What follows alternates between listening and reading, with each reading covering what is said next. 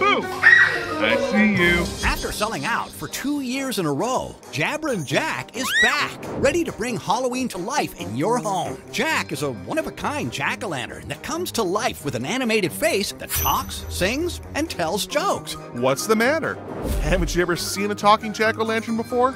With over 70 minutes of fun entertainment, Jack can keep the party going with 3 lively personalities. Spooky Jack sets the tone for a haunted evening, while funny or traditional Jack keeps your spirits high and your littles laughing. Don't eat too much candy, or you'll end up with a smile like mine.